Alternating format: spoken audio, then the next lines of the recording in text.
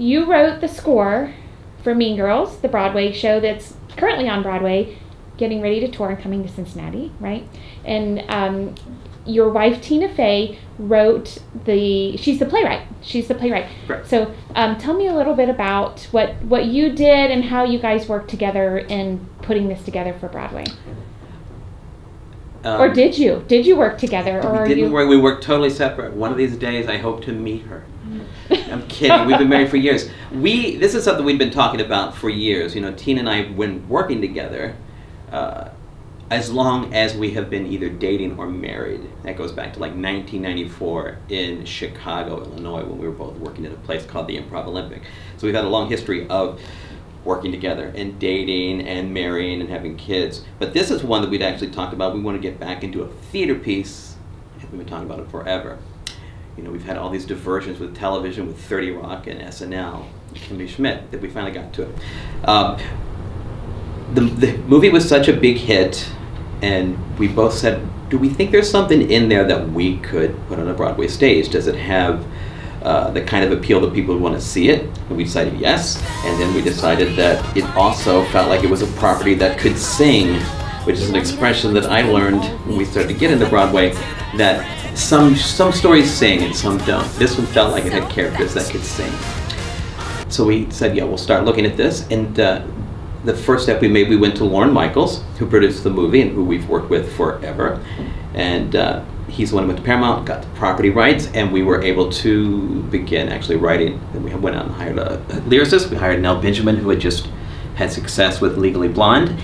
And then from that point on, it was just a real sense of give and take, where we wanted to keep elements of the movie and where we wanted to put songs, who characters, how we wanted them to sound when they sang, until we were, you know, well on our way. And then you become another part of the process is when you're actually putting little things on its feet in front of audiences and people in a room. So when I listen to the soundtrack, I can really hear the Mean Girl personality in the Mean Girl songs, and I can hear the sweetness in the secondary friend set. Without giving anything away on the show before people see it, but you know, with the Janice and Damien, the secondary, how they sound different than the way you would perceive the Mean Girls to sound. Yeah. Right.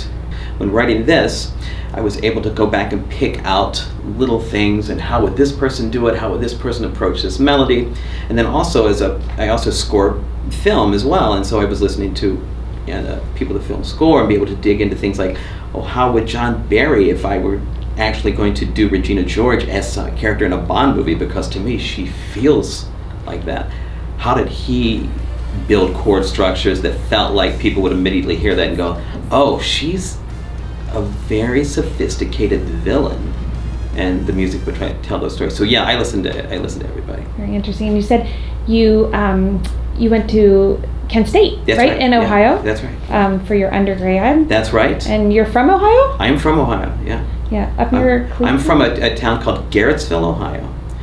Why should they come out and see the show? They should see the show because, first of all, it is just a great time. It's really, I'm not pulling my chain or anything, but it is great music.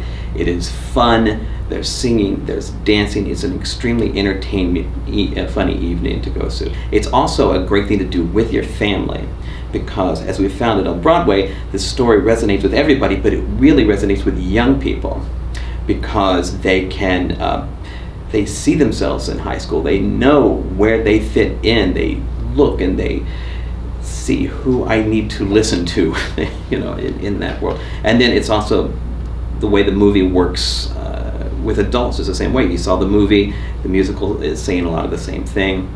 And it's just a very uplifting and funny evening. You'd come out of there talking to your kid about things. You know, what did you think of that part? You say to your kid, and your kid goes, I like that part. Let's talk about it some more. Cincinnati, please come out and see the show. It's a great time.